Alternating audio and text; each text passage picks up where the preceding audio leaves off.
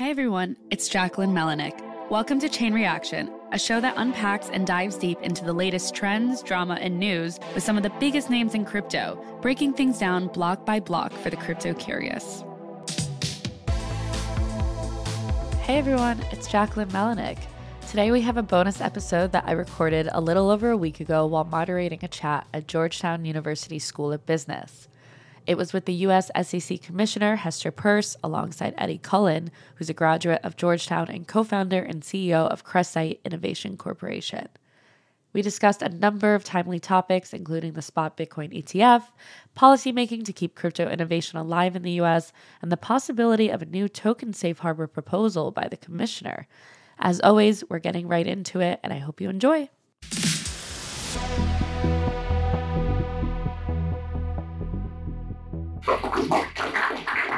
And thank you for that really kind introduction.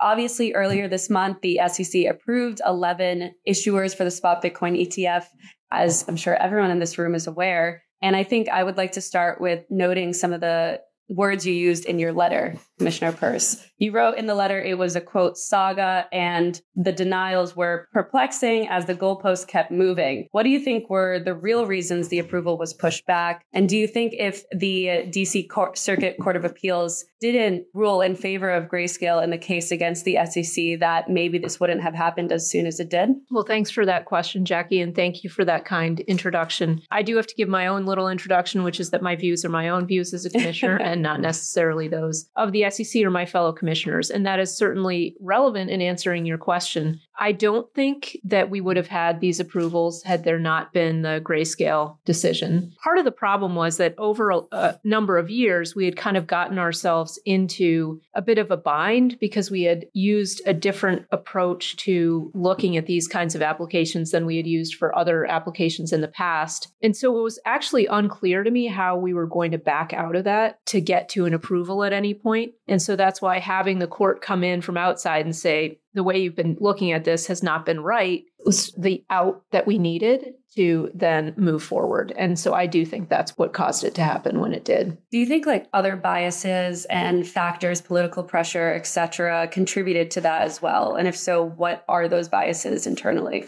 Well, I think so. Regulators are a conservative lot of people and not politically conservative necessarily, but they're conservative when it comes to technology and new things and new products, new services. And so, this was crypto. Bitcoin it's not that new anymore, but still it was relatively new when someone first came in and said, hey, we want to build an exchange traded product around this. And I think there was real concern. There were a lot of different conspiracy theories out there about this and just a lot of questions. I mean, this was something new. And so I think with gold or silver or platinum, it's a hard commodity, right? With some of the other things on which Bitcoin are built or exchange traded products are built, they're things that we're familiar with. This was something new. But I think there's also just a deep skepticism about anything crypto related certainly at the SEC. And I think that was reflected in these, denials. And then even in the approval, because you saw in the approval, it was not a unanimous decision. And even Chair Gensler, who did vote in favor of it, expressed some skepticism, to say the least. What were the conversations like when you were deciding on that vote? Well, I think I can't speak to what internal conversations are like, but I do think looking at the statements that came out of this really gives you a picture of where different people are coming from. And I think that's helpful. It gives you a little transparency into what people are thinking. Commissioner Crenshaw laid out her thoughts on the exchange traded product in detail. And I think that's really helpful for people to get a sense of where her concerns are. And I don't think she's alone in having those kinds of concerns in the government. So I think that was valuable. And I think it's also was helpful to get a window into what Chair Gensler was thinking and how he was approaching it. But as I say, this has been going on for a long time. I've been at the SEC since 2018. And that was when I first wrote a statement about a denial that we were issuing on a Bitcoin exchange traded product. And I said, I don't think we have a reason to do it. And so once you've gotten into that groove, it really is very hard to get out. And I think that was evident also through the process. So it's not all about what people think about the underlying. That isn't really supposed to be an issue. Mm-hmm. It's just can be technically and legally a difficult thing to get from a disapproval to an approval. I mean, we're all human, so of course our opinions fall into these things, but it's true. Yeah. I mean, I think that's certainly true. And I mean, look, I have a view of the world that I'm pretty upfront about, which is that I don't think the government should jump in and tell people what they can and cannot buy. But I can't deny the fact that there's a lot of stuff that's gone on in and around crypto that is really atrocious, and people have taken advantage of other people, and people have jumped in to try to make a quick buck. And, none of us wants to see people getting hurt. And so I do appreciate where some of my colleagues' concerns are coming from. Yeah. Yeah. And I think you speak about at the end of your statement, I don't know the exact quote, about the freedom to innovate or the freedom to express. You talk about a little bit about that, like why is it important for Americans to innovate and have that freedom to do that as well, but in a responsible way, of course. Yeah. I mean, I think the U.S. has always been a place where, and this is something I love about this country, right? It's people who come from all over the world, and they're bound together not by bloodlines, but by a passion for ideas, right? And those ideas are freedom and the dignity of the human person and the dignity of each human, right? And so part of that dignity is the ability to use your skills and talents for things, to put yourself to work in a way that you think is going to be valuable. And when government regulation comes in and says, no, we don't think you should use your skills or your money in this particular way, we want you to use it in another way, we're overriding an individual's decision about what's best for her life. And we better have a really good reason for doing that. People don't all think the same things are valuable. And so we need to allow people to express what they think is valuable, and other people can come to different conclusions. So that does drive a lot of the way I think about, sounds sort of silly, but it drives a lot of the way I think about securities regulation, because we want to build an economy that allows people to get the most out of themselves. And that means that you have to have capital markets that allow capital to flow to people who have good ideas. And those good ideas are ferreted out not by a regulator up at the top,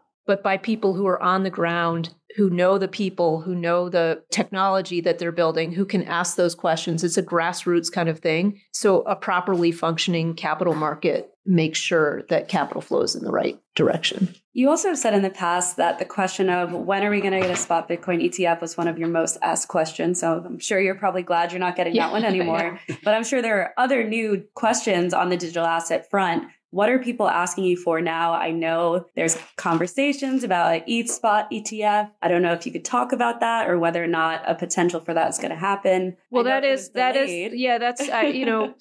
happy that the Bitcoin question doesn't come anymore, but now the ETH question. And then the next cryptocurrency and the next, So what I will say is we have some of those before us, and they will be considered on their facts and circumstances. I can't speak to any particular application. Mm-hmm. But it's just a facts and circumstances question. But based on your own personal opinions and kind of what you said about the free market and everyone's allowed to invest in whatever they like, do you think there is a potential for it then? Because it kind of goes back to that point. Well, again, while certainly I'm giving you my perspective of how I come to the job, right? That when I have a choice to maximize liberty, I will. But there are also we have statutory mandates that tell us what we're supposed to do. And we have statutory parameters within which I have to operate, because Congress is directly responsible to the people. So we're going to view it through the lens of what the criteria are for looking at products like that. And then on that front, I've written an article about this in the past. Are cryptocurrencies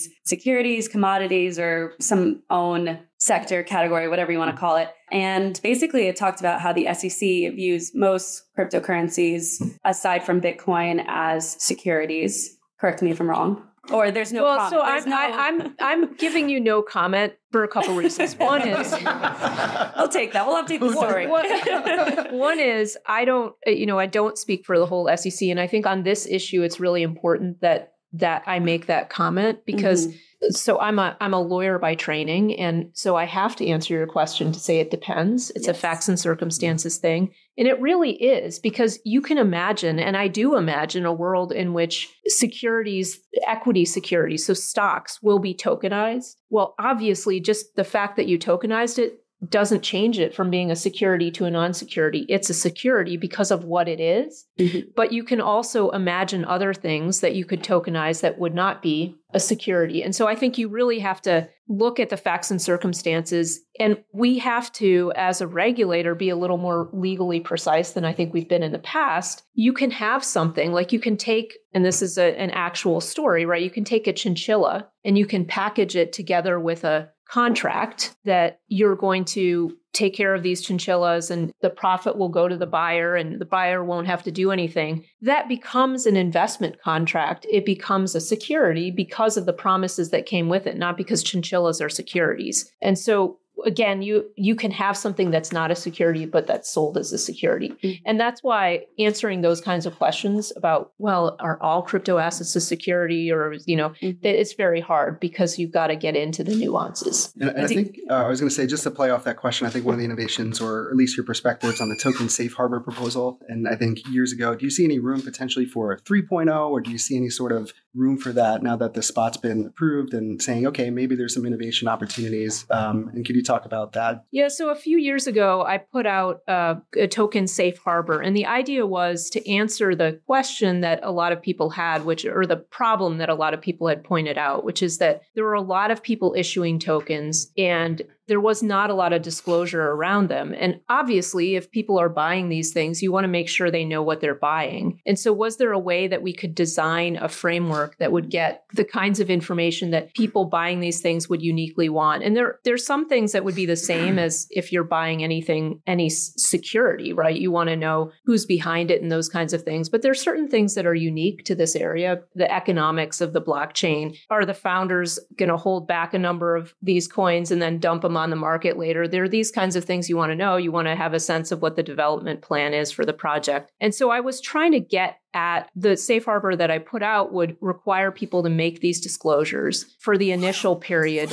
when they were selling these tokens. And then the idea was that if you really decentralize the blockchain such that no one had more information than anyone else, the disclosures wouldn't be necessary anymore because all that information would be out there and it would be available for anyone to see. There are a lot of complicated legal questions around this. And I think we've seen this highlighted in the fact that Congress has spent a lot of time thinking about what a good regulatory framework would look like, who the regulators should be. So I think we would definitely need a 3.0 if we were going to do something like this. But I think we'd also want to understand where legislation is going in this area. But I certainly do think that there's room for something to address the legitimate concerns that people who are crypto skeptics have, while at the same time addressing the legitimate concerns of innovators who say, look, I'm willing to provide information. I'm willing to do all kinds of things. You just have to give me a path that's viable for a project of my size. Don't pretend that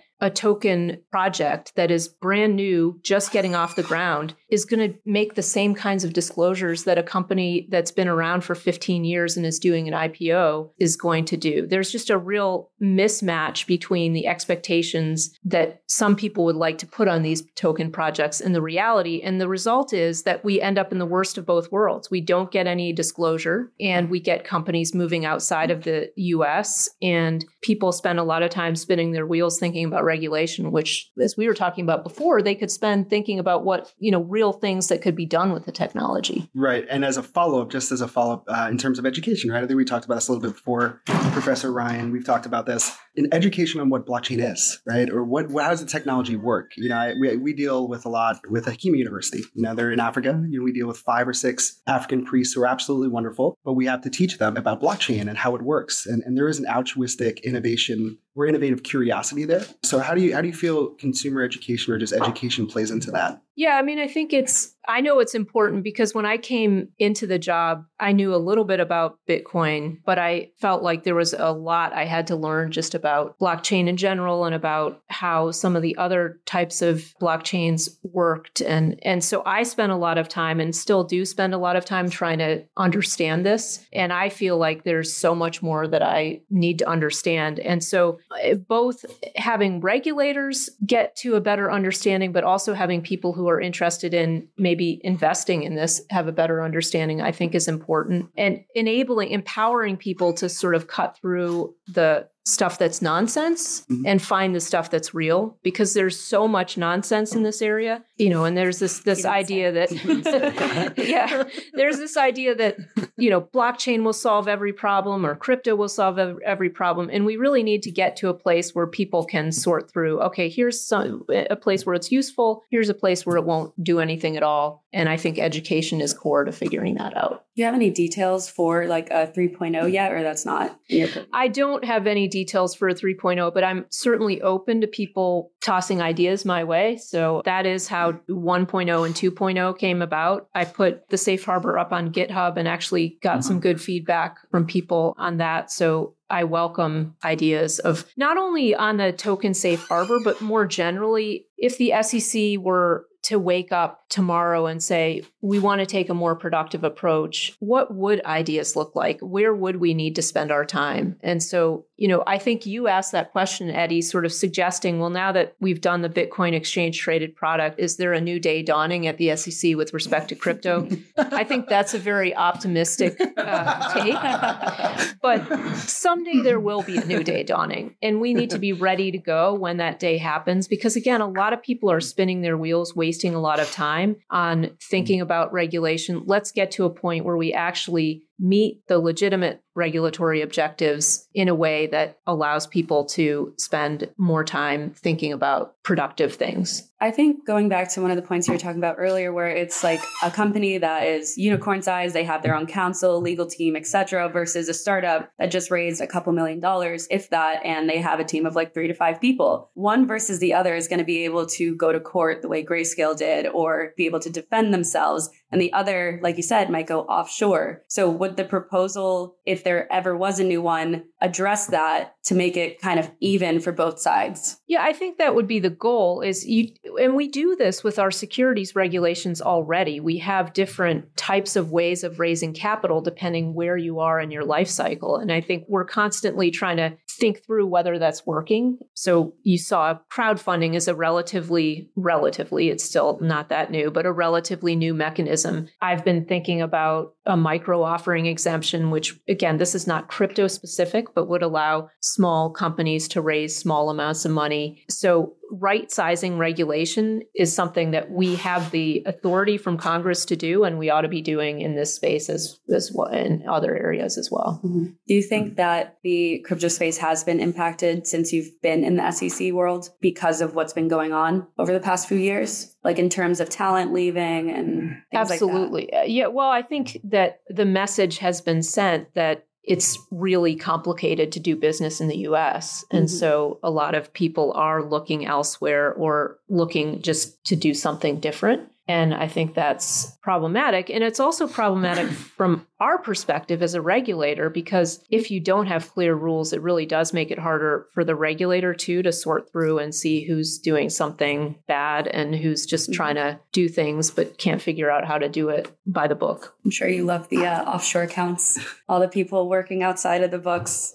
Yeah, well, and the thing is that I think one thing that makes me really sad about it is that stuff happens offshore and they try to isolate and keep the US out, but really it flows back into the US and people get hurt in the US. And then they come to us and they say, well, where were you? Mm-hmm. And my response is, well, despite what some people think, we don't actually regulate the rest of the world, that we don't have authority to do that. But it is ultimately a symptom of the lack of regulatory clarity here. And so I think people do end up getting hurt as a result of that. And that's something that we could change. So I hope we do. Now, are there ways in advice, and I think of technology in the space, right? I think of an organization like MC5 who has decentralized identities for, .fortum. So like you can have identities or new mechanisms for KYC and identifying. And you talk about, I guess, your perspectives on the innovation of anonymous kind of smart contract addresses or decentralized identity. Do you think there's room for innovation there? Do you think there's room to improve? And what are some maybe suggestions of things that could be possible? Well, I certainly don't want to put myself in the spot of someone who knows the technology well. But what I can say is that a lot of people I talk to now are working on decentralized identity kind of issues. And so I think that is a really interesting avenue. And I think it could be useful for regulators too. Actually, a lot of people could benefit from decentralized identity if it actually works. So I'm curious to see what happens there. And I think that point is an important one because a lot of the focus on the technology has been financial, but there are a lot of non-financial uses of the technology. And certainly something like privacy or identity, those things will have intersections with the financial regulatory world, but it's not fundamentally a financial innovation. And so I hope the uncertainty that we've created doesn't stifle that kind of innovation. I think it has potential to be really important. And that said, well, let me give you an example of where I think it could be useful. We have something called accredited investors in the US, and it's not something I'm a fan of because it basically says if you want to invest in certain investments, you have to be wealthy already, or you've got to be earning a high income already. I don't think that's a very American thing, but we have it. We're stuck with it, right? It's not changed yet. But one thing you have to do to prove that you're accredited is people hand over their tax returns to people. And that's not always a comfortable thing to do. So if you had some sort of token that you could prove you're accredited without having to show people all your information, that could be very protective of the investors. And so there are things like that where I think these things could come in handy. One concern that I have about this kind of technology is that it does make it easier for the government to sort of engage in surveillance activities. And that's an area where I think we have to be very careful and put in proper protections so that the technology, because it works so well, doesn't enable the government to do more than we're comfortable as a people having our governments do. It's an interesting concept, right? Almost like a dot accredited, like understanding, but also making sure the tech can be maybe off chain and not online. So there's mechanisms for protection. Yeah. It's fascinating.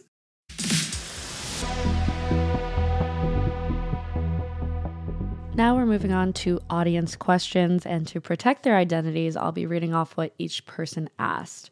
To kick it off, one audience member who was an attorney that worked with crypto companies asked, are you concerned that we're driving a lot of innovative companies from crypto offshore, and by the time legislation catches up or the SEC and other agencies catch up, is it going to be too late? I am concerned about that. The U.S. has a real advantage, right? Because we are a place where, as I said before, people come from all over the world and they want to do stuff here. There's a community of people here. There's a commitment to innovation and liberty that draws people in. And so I think we get a little bit lazy because we have that advantage. And we think, well, people will come to the U.S. because it's the U.S. and it has these things that are so special. And I do think that's true. But I think if you get people embedded somewhere else and in the regulatory framework that exists somewhere else, it will be harder to encourage them to come back when we get our act together. So I think the faster we move, the better it is. Now, that said, there's also advantage to us to watch to see how other jurisdictions' regulatory frameworks work out and where maybe they didn't get things right. And then we can build a better version. So that's the positive angle, is that we can benefit from others' work. But yeah, I mean, it's never good to run people out of the US. I think a lot of my regulatory colleagues would say they're totally fine with running crypto out of the US because they think it's useless. And again, it's a merit regulatory view of things. They might be right that a lot of this stuff is going to go nowhere. I'm sure they are right about that. But we want to make sure that the core of what is useful ends up being here. The next question was a follow-up to the first one from another person asking, are we at a point now where the U.S. has had the benefit of looking at what other countries have tried to do for many years with varied success? And because the U.S. usually is a regulatory leader, is this the natural time to take the lead? I mean, it's natural, except that we're in an election year. So that means that I think Congress has put a lot of time into this, and bipartisan, right? There's a lot of interest. And so I think that we will see continued interest from Congress, but it's a little bit difficult. And then on the other side, I'll say too, that while Europe has MiCA and they're implementing it, we are just watching that implementation happen. So I think we'll still have a lot to learn over time as we watch them. I would like us to do something now, but I think even if as soon as that new day can dawn, I guess is my hope, that we'll build something, and we'll build something that will not be so inflexible that it won't accommodate change, right? Because we can't know what crypto is going to be 20 years from now. We can't know that today. So we have to build something that's flexible enough. Now, switching gears a little bit, a separate audience member asked a question about regulating in a post-FTX crash world, and if regulators are now trying to fit crypto into a traditional finance or TradFi system. They asked Commissioner Peirce how she would form that paradigm and if there's still a chance to have both adjacent systems. It's an interesting way of asking the question and of thinking about what happened. So first, I can't talk about FTX specifically. I think the events certainly had got everyone thinking about what are we trying to achieve here? And I think that some people will say, well, you want to regulate like activities alike. And other people will say, well, wait a minute, we want to not regulate the technology in a way that ignores the things that the technology has to offer. And so I think that conversation is still kind of playing out. Because when I think about the technology and something like we have transfer agents, right? And really, if you're using a blockchain, that sort of challenges the notion of having a transfer agent. And so at what point do we become comfortable that we can let the transfer agent go and that we can rely on the blockchain? I think that's just going to take time. But I think if we end up just trying to say, well, no, you have to do everything exactly the same way that you would do it in the traditional world, then I think we kind of lose the value. So I feel like we're going to have to work our way to a point where we say, all right, what are the unique challenges of this technology that require special regulatory attention? And what are the unique opportunities that require us to make some exceptions and allow people to do things in a different way? And that's going to probably be a very slow and painful process.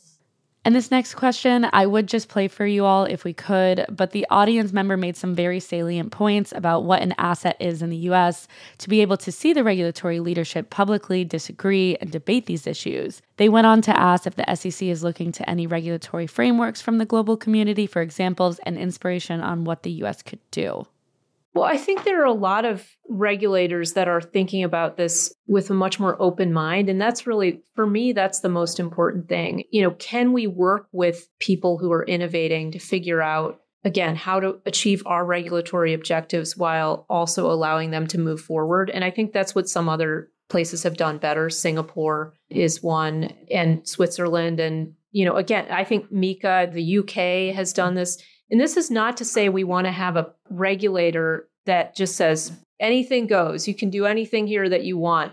It really needs to be a regulator that is willing to be tough as a supervisor. If you're going to be a registered entity, you're going to get the same scrutiny that others get, but at the same time allows some testing of what works and what doesn't. So some sort of sandbox-like thing, not where the regulator is sitting right in the sandbox, but allowing some experimentation to happen and recognizing the need for regulatory approval not to take 20 years or 10 years or 5 years or even 2 years, right? It has to be, because the money does run out at some point.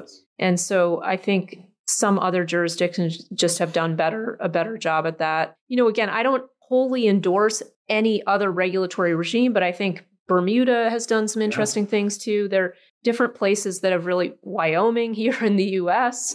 So we have a lot that we can draw on from a lot of different jurisdictions, I think. That same audience member followed up with the question of, you mentioned Wyoming. Are you finding, as we did, more and more states are stepping into the fray like pre-1940 and starting to make this up? Yeah, I think states are interested in encouraging people to settle there, right, to build their companies there. And so they're looking at ways. But because of the way the financial regulatory system is set up, and again, as I said, this isn't all about financial regulation, but because of the way the financial regulatory system is set up, the federal overlay is there. And so we have to address this at a federal level, I think, even in order to make it workable for states to move forward in a lot of the things they want to do. And just because of the nature of our country, we're not state by state, right? It's all so integrated. So we can learn a lot, I think, and it's great that states are doing some innovation. We can think about what they're doing. That's helpful, but it's still incumbent upon us to do something. I guess real quick, we'll come 1 second to your question is,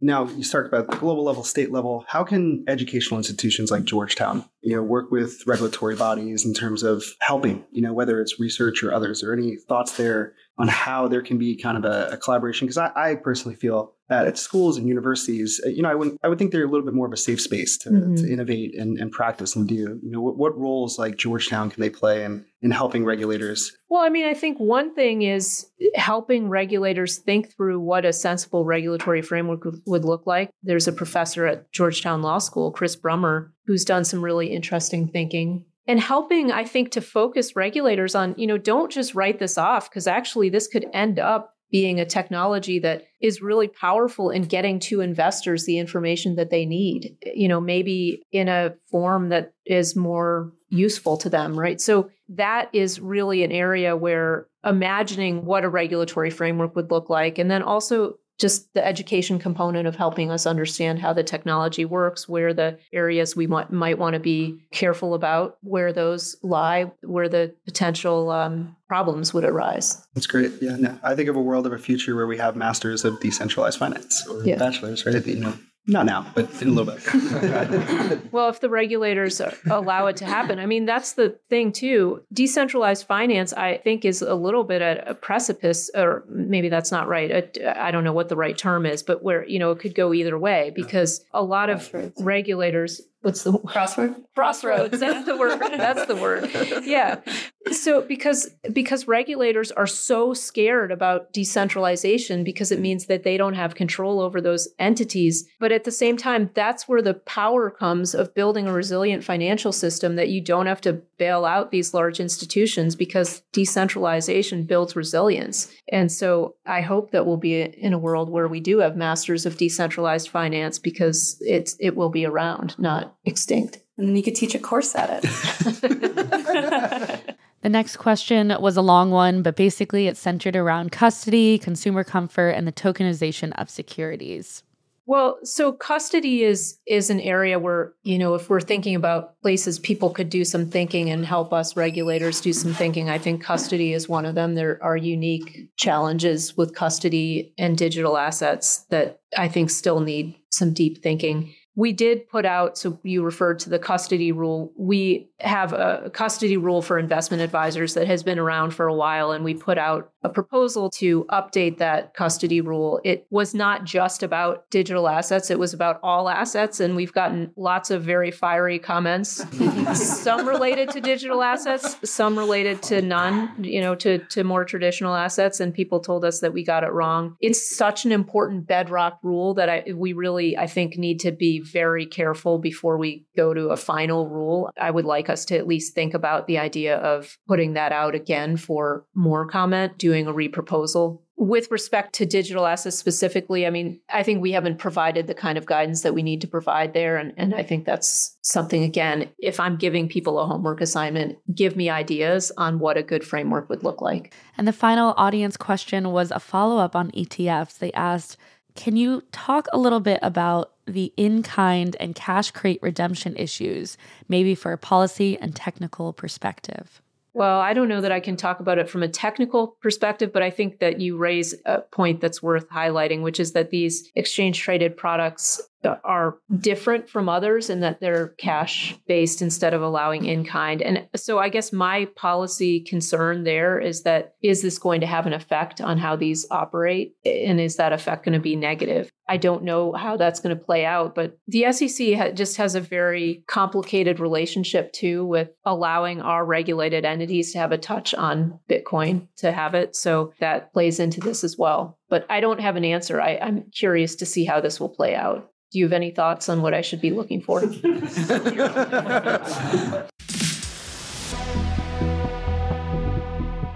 That wraps up the chat with the SEC Commissioner Hester Peirce. I hope that the Q&A part was as enjoyable as the first half. And as always, thanks for listening in, and we'll catch you next time. Bye. We'll be back every week with the top news on the crypto ecosystem. Catch us on Tuesdays for interviews with experts in the Web3 space. You can keep up with us on Spotify, Apple Music, or your favorite pod platform, and subscribe to our companion newsletter, also called Chain Reaction. Links to the newsletter and the stories we talked about can be found in our show notes, and be sure to follow us at chain_reaction on Twitter. Chain Reaction is hosted by myself, Anita Ramaswamy, along with my co-hosts, Lucas Matney and Jackie Melinek. We are produced by Yashad Kulkarni, and our associate producer is Maggie Stamets, with editing by Kel Keller. Bryce Durbin is our illustrator, Alyssa Stringer leads audience development, and Henry Pickavet manages TechCrunch's audio products. Thanks for listening, and see you next week.